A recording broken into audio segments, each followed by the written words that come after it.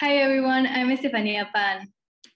Okay, so first I'm going to start with a brief overview about the fast fashion industry, its environmental and social impacts, and also about an introduction to sustainable fashion, ethical fashion, slow fashion, before I start with the workshop. So have you ever wondered how much impact the fast fashion industry has on the environment? To start off, the fast fashion industry is the second largest polluter in the world after the oil industry. Did you know that 20% of industrial water pollution comes from the textile treatment and dyes?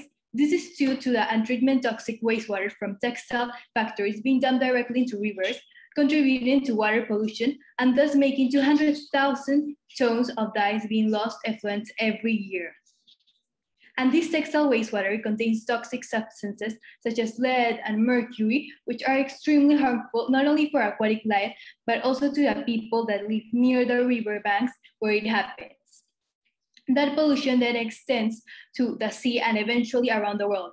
And in addition, the use of fertilizer for cotton production also heavily pollutes the runoff waters and evaporation waters. Besides, the water is not only being polluted, by a high quantity of it, around 1.5 trillion liters of water per year is being consumed for dyeing and other finishing processes. Cotton, which is a high demanded but scarce resource, needs an immense amount of water to grow as it is usually cultivated in warm and dry areas. So about 200,000 liters of water is needed to produce just 1 kilogram of cotton. It is even making it drain water and cause the desertification of places like the RLC. Imagine that 85% of daily needs in water of the entire population of India would be covered by the quantity of water used to grow cotton in the country. And we should ask ourselves, how is it possible that 750 million people in the world do not have access to drinking water, and 2.6% of the global freshwater is used only to produce cotton, without including the 200 tons of freshwater used per ton of dyed fabric. Moreover, around 700,000 microfibers are released into water every time we wash a synthetic garment made of materials including polyester and nylon, and that water makes its way into the ocean. The concern is that small aquatic organisms ingest those microfibers and then they are eaten by small fish, making plastic be introduced into the food chain. And it is not only released into oceans, but also into the air, as a recent study provides evidence that it happens by wearing synthetic fabrics. One person is said to release almost 300 million polyester microfibers per year to the environment by washing their clothes, which is something we do on the daily. And more than 900 million to the air by simply wearing garments like we do every day. Therefore, imagine that multiplies by the population of the whole world. Likewise, as the clothing is also disposable, a lot of textile is being wasted and textile waste is being generated. Only 15% of it is recycled or donated, and the rest goes directly to the landfills or is incinerated, which is a threat to the environment. And in the landfill, the garments are decomposing and releasing methane, which is a greenhouse gas that's 28 times more potent than carbon dioxide. So the clothes decomposing in the landfill, which can lead up to 200 years since the fibers are synthetic and non-biodegradable, contribute to global warming and climate change, which are pressing issues that we face nowadays. If you want to get a clear idea of how much trash is being wasted, imagine the whole garbage truck of textiles. That is the amount of textile being wasted every second. Furthermore, the fashion industry is also responsible for 10% of global carbon emissions, which is a lot, as it is regenerating a lot of greenhouse gases due to the energy used due to seed production, manufacturing, and also in the transportation of billions of garments purchased every year, especially in fast fashion. Also, synthetic fibers require much more energy from production than natural fibers would, and since most of our clothes are produced in countries powered by coal, such as China, Bangladesh, or India, the worst type of energy in terms of carbon emissions is being used. Finally, forests across the world are being destroyed to make these fabrics we wear every day. Every year, thousands of hectares of endangered and ancient forests are cut down and replaced by plantations of trees used to make wood-based fabrics such as rayon, viscose, and modal. This loss of forest is threatening to the ecosystem and also to indigenous communities. Imagine that around 120 million trees are cut down each year to make our clothes. And those environmental impacts I have just talked about are some dirty secrets that the fashion industry does not want us to know. So we keep purchasing their clothing without thinking of the negative impacts that come along. We must ask ourselves if we really want to make the choice to buy unethical clothes without knowing all this information. And regarding the social impacts, can you pass us next slide? Thank you. Okay, so regarding the social impacts, it includes the horribly dangerous conditions workers face on the daily, such as low payment for all of their extremely hard and demanding work, especially since they are exposed to abounding potential harms, exploitation, unacceptable labor conditions for children. And for example, garment workers are often forced to work around 14 to 16 hours a day, 7 days a week, so every day a week. And they may even work until 2 or 3 a.m. to meet the fashion's brand deadline. And due to their basic wages being so low, they cannot refuse overtime. Or if they refuse it, they would be fired. So their job is at risk. Therefore, we should all take these environmental and social impacts into consideration and make a well-informed decision, since most of the brands we consume on the daily and we think they are not fast fashion actually are fast fashion. So every time you want to purchase a clothing or of a new brand or an already existing brand that you already purchased from, research if it actually is a fast fashion brand, because so many common brands that we do not think are fast fashion actually are fast fashion, and that is a sad reality. So I'm going to talk now about slow fashion.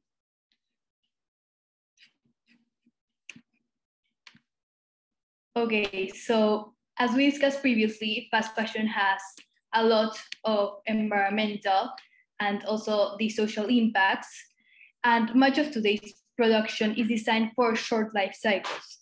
And this is to encourage consumers to buy new garments instead of making long-lasting or for recycling. But we have an amazing alternative called slow fashion. Slow fashion is a widespread reaction to fast fashion, and it encourages slower, as its name states, and ethical production. There is no rush and there is more time taken to ensure the quality and value of the product, and also ensures fair wages are provided to workers as well. Additionally, there are other advantages that include encouragement of lower carbon footprint, and ideally it makes zero waste, as it aims to reduce vastly the textile waste clogging our landfills. So no methane, which is a greenhouse gas, is produced. Another thing that makes the environmental impact low is that the garments of slow fashion are often made of linen and organic cotton, which are biodegradable and compostable. Moreover, the pieces are produced locally or in-house, so the supply chain process and labor conditions are fully controlled, meaning that there is no need to produce at a mass scale. This is to ensure that by being responsible in our consumption of things and promoting conscious consumerism, the environment and people will be benefited. If we as consumers have social environmental awareness and responsibility and want to purchase a long-lasting, as it will last you your whole lifetime, well-made, sustainable items, then slow fashion is the best option and alternative. So before buying something, we should always ask ourselves, is it truly something that we need, or are we just buying it for the sake of it? We need to support ethical clothing brands and slow fashion, because that way we will make a change. Slow fashion is also a double win, because you are getting high quality product while not contributing to these negative social and environmental impacts and effects that I mentioned earlier of the fast fashion industry. Furthermore, well, there you can see some pictures that are some tips about slow fashion and just sustainable and ethical fashion in general, and you can read them. And also another alternative for fast fashion, instead of using fast fashion, and which is a very fun alternative, is making your own textile with natural pigments. And it is now that we will do that in the workshop. Okay, so now I'm going to be talking a little bit about natural pigments in general, and also fabric and fibers. And we are also going to be doing this workshop of natural pigments. Okay, so you can use many things as pigments, but not everything has dyeing properties, and that is something we must take into consideration. There are some basic groups that you can classify these natural pigments. The first group being of plants. One I would recommend a plant is laurel. And here I have some laurel leaves so you can see the reference. And this will give you a yellow beige tone. Another leaf you can use is all types of eucalyptus. The second group is flowers. I would recommend using either sunflower, which is a very common type of flower, or lavender flower. Here I have the sunflower. And you can also use, as I mentioned, lavender flowers, and it would give a really pretty color. Another group is roots, and they usually come in powder form, but you can also use them as a whole. I like using turmeric, which gives a very bright yellow tone, and sometimes kind of orange. And another example of another powder you can use as a root is madder. Using peels is another good option. Here I have some red onion peel, which you can use and I recommend. And it will give you a yellow-brown tone, but if you use yellow or brown peel, it will still produce the same color. Avocado peel is another example of something you can use too. The next group is stems and branches. And an example I have is chamomile. I have it here, which is very common, especially in Peru. So you can use that. And also you can use seeds from plants, which is another group you can classify natural pigments by. And for brownish pink tones, you can use avocado seeds, and sunflower seeds are also a great option. Trunks also have dyeing properties, like holm oak trunk and bark to produce brown tones, as well as acacia wood. The next option for pigments are clays and soils, specifically red or orange clay. And one of the most common groups is also fruits. And my personal favorite is berries that give these really pretty purplish pink tones. And I often use berries as an alternative, but you can use other fruits, but make sure you research before if they have dyeing properties, because as I've said, not everything has dyeing properties. And for example, in berries, you can use different kinds of berries, like raspberries or blueberries, or a mixture, depending on the tone you want to achieve. And the second to last group is insects. And the most common example is using cochineal insects, which is a plague or parasite that turns the plant into carminic acid and grows on plants. It's very common in Peru, which is where I live. And there are also other types of cochineal you can use. One that has the highest carminic acid content, or carmine, is the gray cochineal. And they can give mainly different kinds of red. Finally, you can use indigo as a pigment. It comes from indigofera plants that contain indican, which are fermented to extract the indigo. And it's like a blue color. And this indigo can come in the form of a stone or a powder. There are a lot of more examples of each of the groups I mentioned to obtain a variety of different colors that you can search online, and also like different tones from those colors. And you can also obviously experiment with different elements of nature that are around you from these groups to extract the dye and if they have dyeing properties. But in that case, I always recommend checking the toxicity levels of the plants and making sure you handle them always carefully, and also search what color or tone they will achieve. Okay, so now that you know a little bit more about these different groups, I'm going to be talking about the fibers and textiles. The two main types are those with natural origins and those that are synthetic or man-made. And I'm explaining a little bit about these natural pigments, the groups, and also fibers, because it will be useful for when we're actually dyeing our clothes, the textile, the fabric. So it is important that you listen to this part also. And for dyeing with natural pigments, we must use the fibers that are from natural origin, because if we use, for example, clothes from polyester and nylon, the color won't really penetrate that well on the fiber and it will be more faded. So I don't really recommend using synthetic textiles.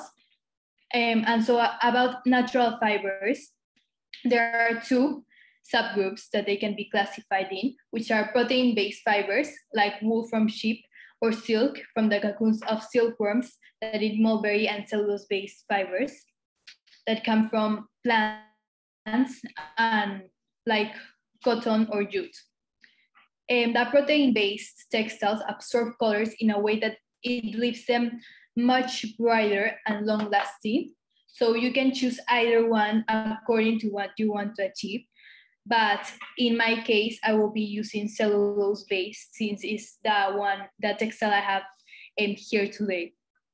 Okay, so now I'm going to show you the process of how to dye with vegetable-based pigments, which is the most common type of dye. Now we're going to prepare the fibers and the fabric so that the color is permanent.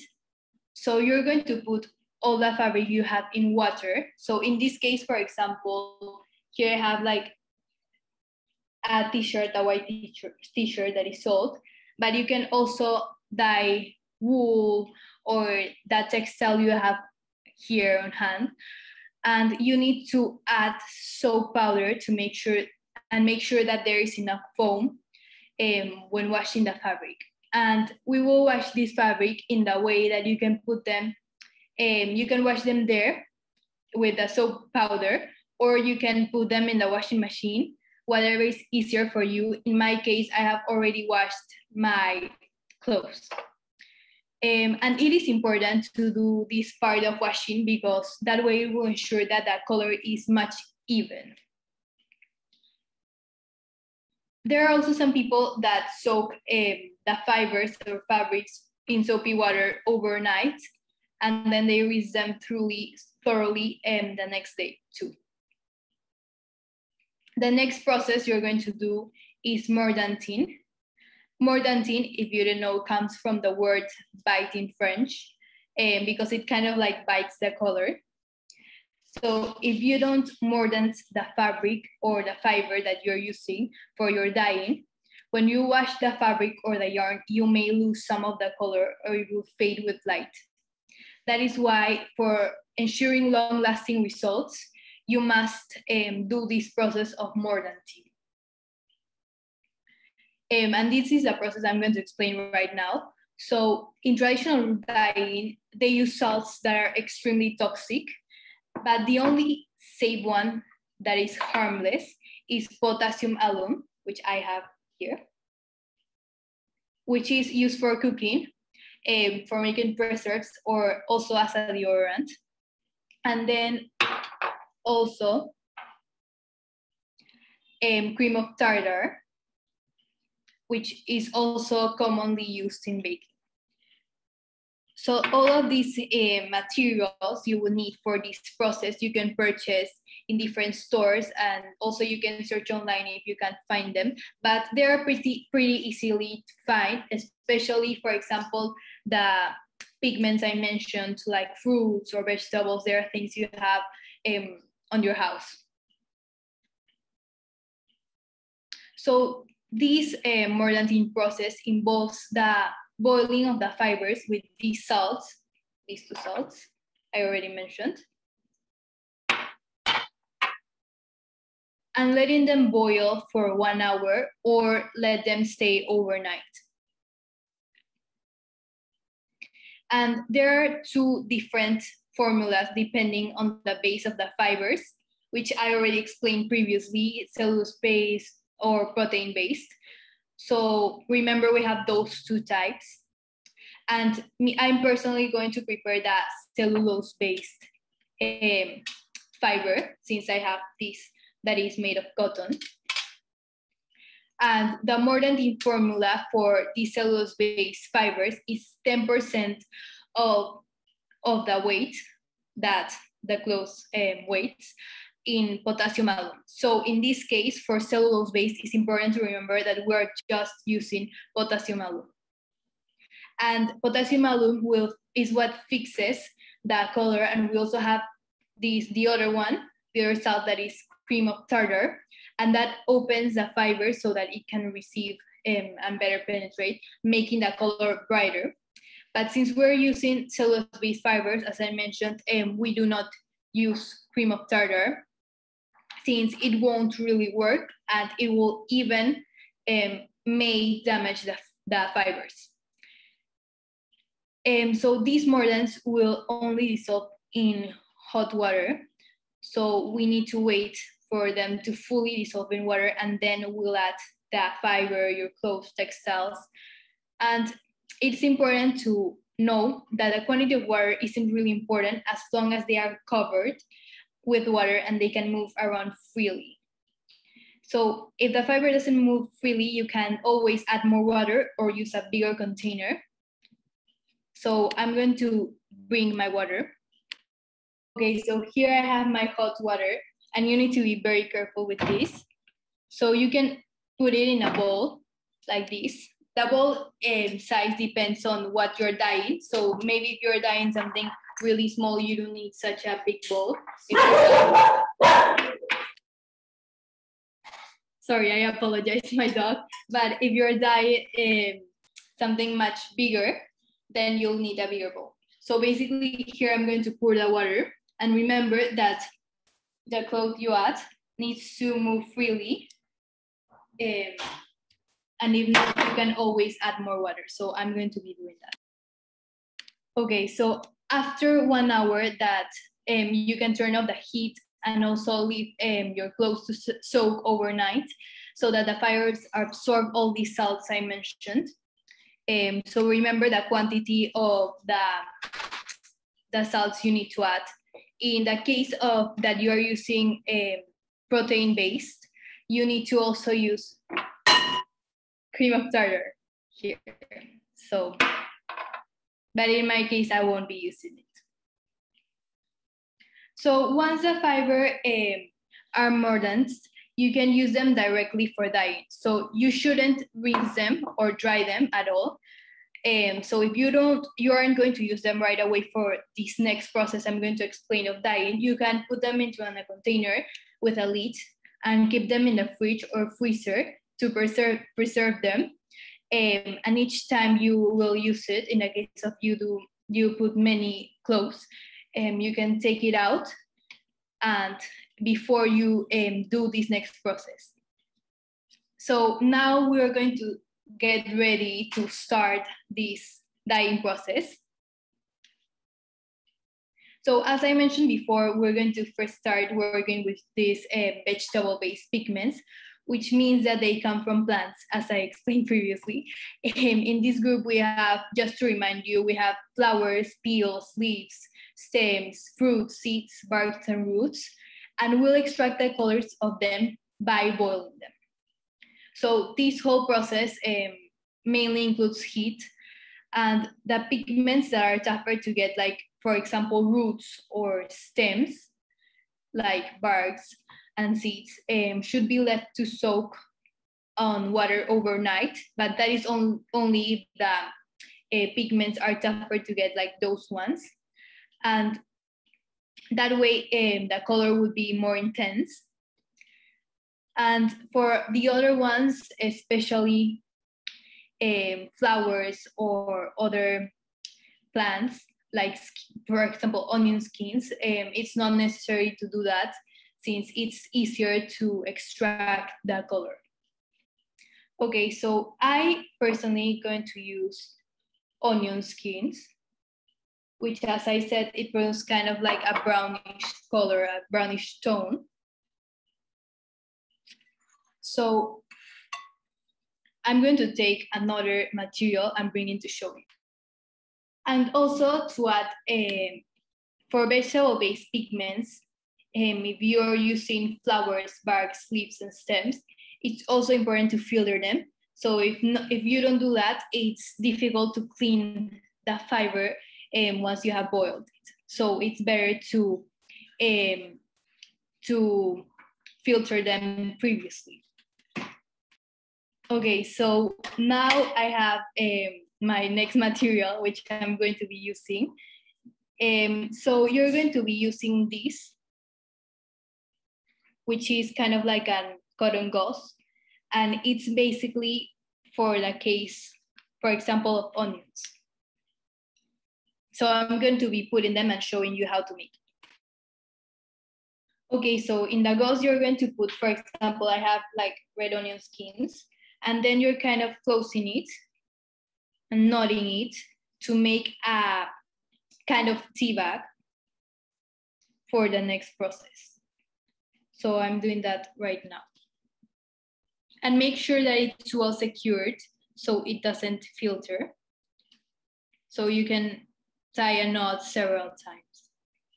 So the best way of explaining what I made is this tea bag, which is like a tea bag, which will ensure that the skin does not go out, but the color is transmitted and absorbed by the fiber.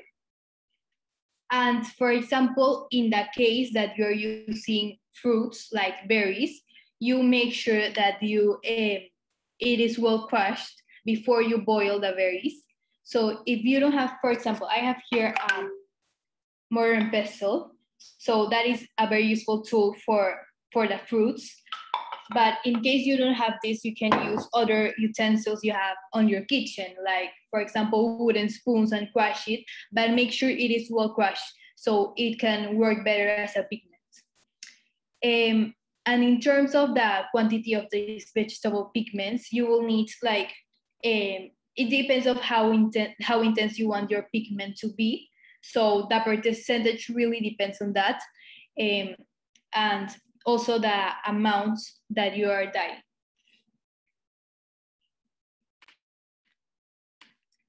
So now let's move on to the next procedure. Well, like I explained, you already have here your cotton gauze wrapped around your onion skin to form this kind of tea bag. And I do this generally because it's easier, and also because you just need to boil it once, and the pigment in the tea bag with the fiber, and you also use less energy instead of doing it twice, boiling the whole thing twice. So it's much more efficient. But the other way would be to boil the onion peel for an hour and then remove the peel and just use the water to boil with the fiber, because you don't want the onion skins floating around like with your clothes. So that is why I use this, because it's much easier, less time consuming, and also less energy is used. So after 1 hour, you take out the fiber, which you put in this, which you put in the container to boil it alongside the tea bag you made. And so after this 1 hour, you take it out, and then you make sure that the whole time the water as well in this part is at the top, and your fiber is floating freely, you also make sure that the cotton gauze is below the water and also moving freely. And if not, you always can add more water. But it should always be covered with water. And for this part, it's important to use wooden utensils in the boiling part because pigments sometimes react with metal utensils, and it's also much safer when using heat. So you should always try using wooden utensils. So before you put your cloth, your fabric in the pot to boil it alongside your cotton gauze and your natural pigment, if you want, you can make these different tie-dye techniques. This will apply if you're using, for example, a shirt. So in this case, you have in the screen different tie-dye techniques you can use, including stripes, rainbows, crumple, folded square, folded triangle, amongst others. So there, before you place your t-shirt inside the stove with your natural pigment, you can tie your clothes, your t-shirt with this string, and make sure you tie it well so you can form these different patterns that you can see in the screen. You're also welcome to take a screenshot of these so you have it there. And if you know further tie-dye techniques or want to try any other, you can always search on the internet for more designs. So that is basically the whole process of dyeing with natural pigments.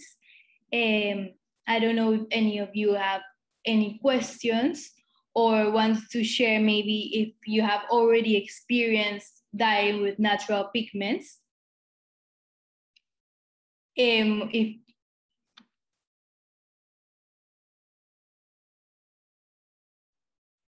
Okay, so I have a question. Which dye source have you found to make the brightest colors? So personally, my favorite would definitely be berries, but they are, of course, a little bit more expensive, especially if you are dyeing in larger quantities, because they produce my favorite colors, which are pinks and purples. So those are very good pigments, especially raspberries or berries in general create very nice pigments. And also I wanted to mention that if you use, for example, soil, which is a classification of the pigments I mentioned earlier, that is a little bit of a different process. So remember, this process I have explained is a general process, especially for things like the classification, like fruits, I mentioned skins or those types of things, but also for cochineal, which is the insect I mentioned, it's also a different process, which involves different things, but this is the main process and the one I personally use because I personally haven't dyed with those insects. So I would definitely recommend, if you haven't never naturally dyed anything, that you try it because it's really fun and you learn a lot of things. You also experiment with nature around you, which is so much fun. I personally have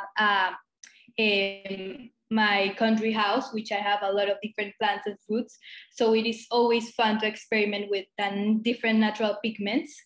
And yes, that's basically my workshop. If you have any questions now or in the future, you can always write to my email. I will put it right now in the chat.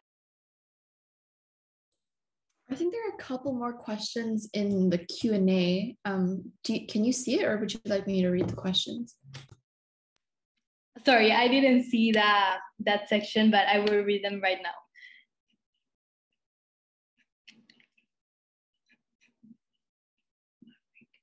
Okay, so the first question is, the onion pigment leaves any smell on the fabric? As they are natural pigments, it leaves a little bit of smell depending on the fruit you use. But that is why, because you use these different salts I mentioned previously, these ones, is that you will ensure that the dye will be permanent. So you can always wash your clothes that you dye with natural pigments after this whole process, and that way the smell, you will get rid of the smell. So don't worry about the smell, but of course, like working with natural pigments, you're going to get some smell. And there is also another question. Apart from onions, can you name other pigment sources? Yes, of course. So there are different groups that I mentioned at the beginning, and that you can classify them. So the first group is plants, and that is, I recommended in plants, for example, laurel and eucalyptus. Those leaves are very good, give a good pigment, and they provide yellow beige tones.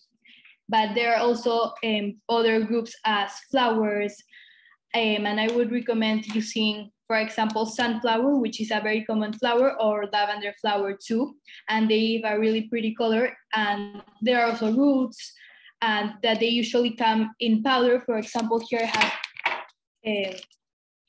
I have one kind of root, and this root gives yellow tones, very bright tones, also kind of orange. And you can also use, for example, that was turmeric. I don't know if I mentioned it, but you can also use, for example, madder or peels, like I used onion peels that I already mentioned, and also stems, branches, those kind of things, soil, acacia wood. You can use different classifications also, and not so easy to use because it involves another process that I mentioned is cochineal, which is very common in Peru. But that involves another process, and that is classified by insects. But yes, you can also, like I said, experiment with different pigments that you have around you, or search on the internet if they actually have good dyeing properties, and always check on the toxicity of the plants and make sure that you handle them carefully and responsibly, especially if you're collecting them. And yes, so that's very important. But yes, there are a lot of various pigments I have not mentioned, but those are the ones I would recommend. Yes, so about the white shirt, that was an old shirt, so you can always use especially old clothes for dyeing. And for example, if you use clothes that already have a color, make sure that you know kind of what color it will form, because it will depend on that. So it's better to use white clothes, white colors, and you can dye different things, not only t-shirts, you can dye everything you want, and you can use those tie-dye patterns. So yes. Also about slow fashion, another alternative, for example, I think you asked that if you don't find any slow fashion brands, you can always research depending on where you live. But if you do not find any slow fashion brands around you or that you can purchase, you can always use secondhand clothing, which is something I think is very common in the US. In Peru, not so much, but it is starting, and there are different initiatives, especially in Peru, that I know that are new, and there are great initiatives of selling secondhand clothing from some friends or girls I know from my school. So those are great initiatives. But slow fashion, definitely, I talked a lot about slow fashion because it's kind of like the opposite of fast fashion. But of course, there are other alternatives you can use instead of fast fashion. Even like repurposing old clothes, which is something I love doing, because you can explore your creativity. You can use old clothes for cutting them, sewing them, creating new pieces, getting inspiration. For example, Pinterest is a great source of inspiration, and you can personalize the clothes based on your style, your personal style. So that is definitely also another thing you can do instead of buying fast fashion. But yes, it's definitely very sad that most brands we know, most brands we purchase from are fast fashion, because literally the vast majority, almost all brands are fast fashion. Even if you don't know that they were fast fashion, they are probably fast fashion. So yes, it's important to find brands that you like, thrift shopping, which I already mentioned, very common in the US. And there are also other things you can do, or donating clothes with your friends. Maybe you can exchange clothes. There are different alternatives, but you can always find a way to avoid fast fashion, and it's important to try to avoid it as much as possible.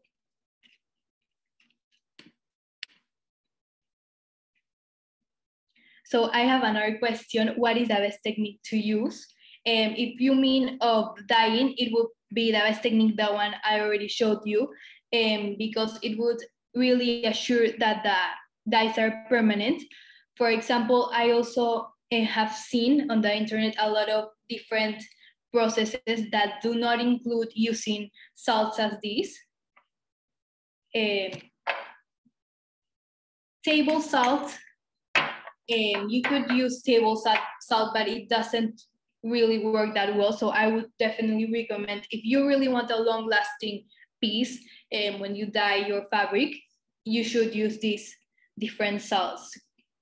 Depending on if it's cellulose-based, protein-based, plant-based. So depending on what is based your clothes, so you should research before applying these natural dyes, because of that, as I mentioned, will also depend on what salts you use and the percentage. So that, I would say, is the best technique. Okay, well, if we don't have any more questions, I know that you've done there's one picture that you sent in of you wearing a shirt that you dyed. Do you have like maybe any other examples that you could show everyone of the stuff you've dyed? I have them, but not here right now. But you can always email me and I can send you the examples, or if not, you can always research on the internet, because I actually have right now, a few days ago, come back to Lima because I was in another place.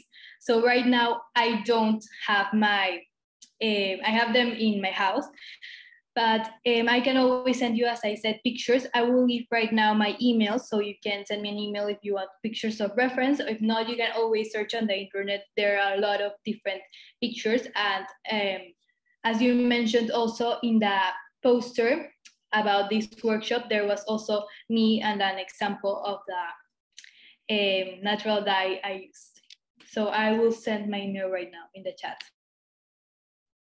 I don't know if you all received it, because I think I can only send a chat to the panelists. So I will say my email right now so you can write it down. It's okay, thank you. But it's Aphang at sansilvestre.edu.pe. And you can also message me through Instagram. My Instagram is Estefanía Aphang, and it's written like my name right now. So yes, you can always message me if you have any further questions, or send me pictures if you're trying these processes and techniques. Yes.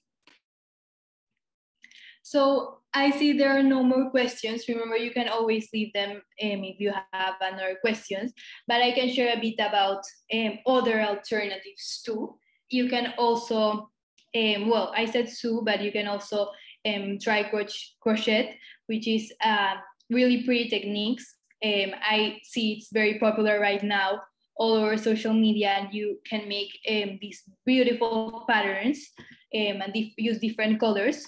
So that would be a great way of making your own clothes. Personally, I am very interested in fashion, so that is a great way. You can also find other ways to avoid this issue of fast fashion.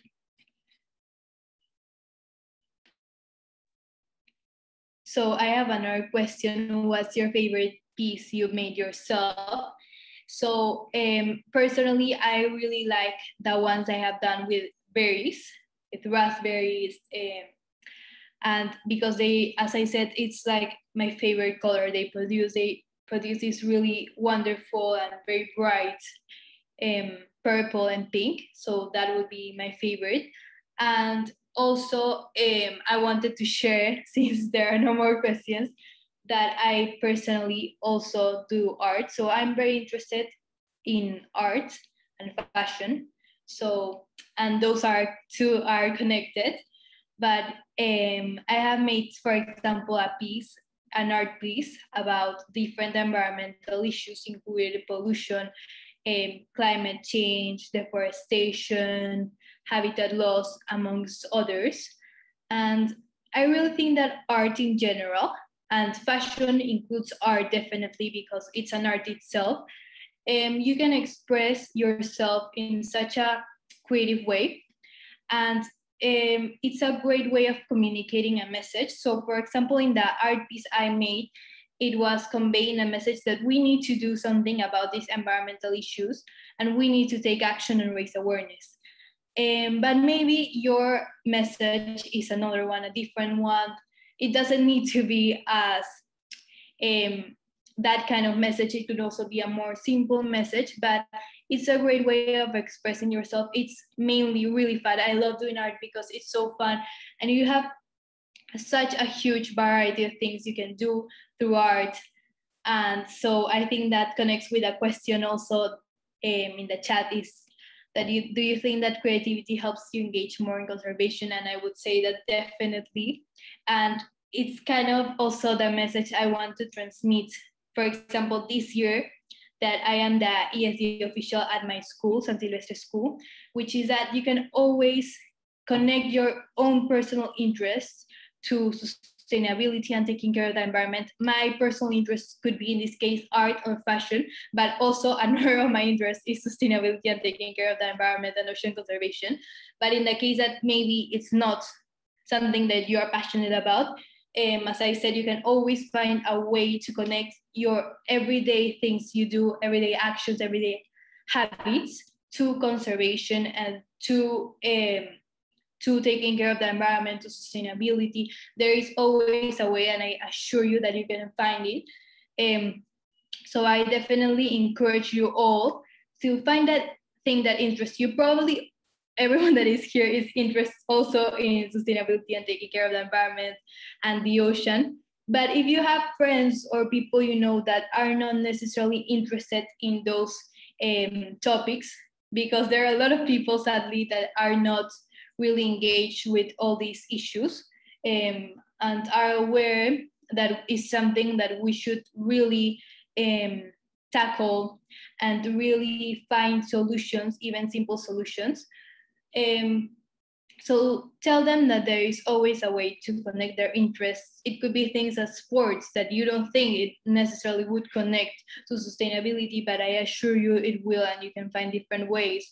Or it could be things as, for example, well-being also has a lot to do with sustainability and sustainable development goals. And there are a lot of different aspects that you do not necessarily connect with taking care of the environment, but there is always, I will assure you that you will always find in your life something you can do to connect it to sustainability or to generally just make a positive impact in the world, since it is something that we desperately need nowadays.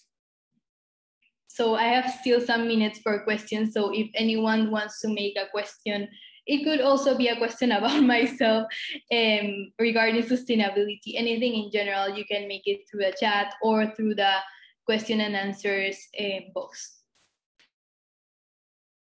Okay, thank you for the question. The question is, what got you into fashion in the first place? And well, I got into fashion. I just always have really loved being creative and really loved art since a young age. And I have always found it so cool and entertaining to express myself through fashion. Or also, for example, something that is something that happens to a lot of people, that connecting it to fast fashion, is that fast fashion focuses so much on trends that people always want to buy from those stores. For example, Forever 21, Urban Outfitters, those stores that have like really popular pieces of clothing, Zara, And a lot of people purchase from them because they are always up to date with the trends. As I said, they always keep changing their clothing based on the different trends that emerge. But it is important, like luckily, for example, also something that has increased my interest for fashion has been seen through social media, different people and different styles, and kind of using that as a way to find myself and my identity, like what I like, and expressing myself through fashion. So that is something that has interested me, and seeing all the trends, obviously you want to purchase and be trendy and follow the trends and have everything that everyone has. And also because it is very cheap. Something I have seen that is kind of a trend of the trend is buying from Shein, which is a fast fashion company. And a lot of people buy like so many clothes from there, so many different pieces of clothes that you can get. Obviously, you get them in a cheaper price, and that is why they consume and buy so many clothes. But you really, if you have the possibility of buying from sustainable fashion brands, slow fashion brands, you have the resources to access those brands, you should definitely try to, because I know that you will obviously think that, oh, because it's cheap and I would have more clothes at the end, that you will want to buy it. But in the end, like, see all the environmental impacts and social impacts I mentioned. Like, it's about being empathetic and also thinking about, okay, maybe I don't see it personally, like every day in front of me, all these workers living in horrible conditions, but it exists and it is there. So think about them, and if you are lucky enough to have access to resources and can afford buying from these companies that are not fast fashion, please do so, or please try to. Or also just not throwing away your old clothes and repurposing them or keep using them, because if they're not in this horrible state, in this horrible condition, you can always use them. If you get bored of your clothes, you can always repurpose them and give them life and give them a new purpose. Not necessarily, you can also make, for example, handbags from clothes. There are so many things you can make, and explore your creativity through this repurposing. And you can search for Pinterest. I would say Pinterest is a great source of inspiration and a great way to start your journey into sustainable fashion, into different alternatives for avoiding fast fashion. So I would say you can always search there and find inspiration. And what I wanted to say is that please try to spread the message to people that you know around you about fast fashion industry, because sadly it's not talked about enough, especially not talked about how it is connected to the ocean and to these different environmental and social impacts. So try to raise awareness of what you have learned today, and also about the alternatives. And for example, the workshop we did of using natural dyes. So more people are aware of this pressing issue that is fast fashion, and want to be part of this slow fashion and want to be part of the solution. So you have the power to transmit this message. You have the power to make a change. And just start. I would suggest starting with little things, and then you can do much bigger things. And if you, for example, tell your friends about these little things you're doing, it will be such a big and greater change, and you will inspire positive action for achieving a much brighter future, a better world for all. So yes, start with small things, and then you will accomplish greater changes. And never forget that we have the power, we are the future.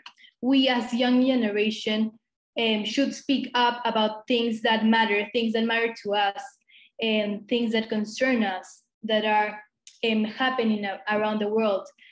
So yes, I would say that, and that is something that you should take away from this workshop and this introduction to sustainable fashion.